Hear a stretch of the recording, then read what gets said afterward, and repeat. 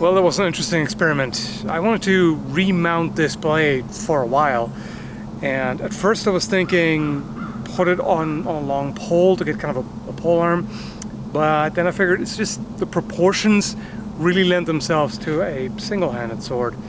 So I wanted to mount that, and then I looked at this tiny little buckler boss that I had lying around. I was like, can we combine that? Well, it's not gonna win any beauty awards, in my opinion at least, but I do like how the paint job turned out on this.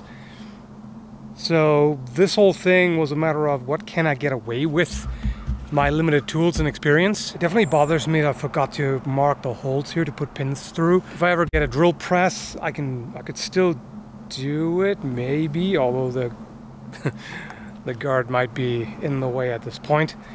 And this guard is really more of a decorative thing because it's just copper.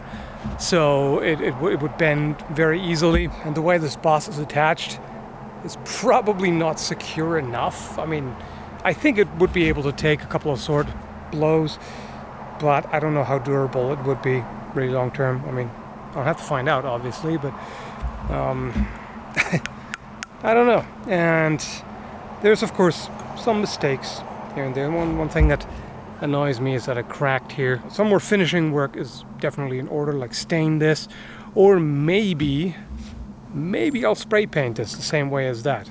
Might be pretty cool. But basically I just ran out of time because I have an upload schedule and I was planning in basically most of the week, but I still ran out of time. So this is where we're at. This I should also paint over. So yeah, interesting experience. And making stuff yourself always gives you more appreciation for the skills of people who are really good at it.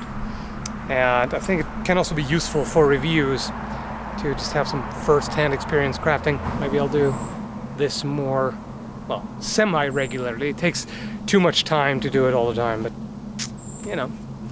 Hope you enjoyed the video. Thanks for watching and have a good one, folks.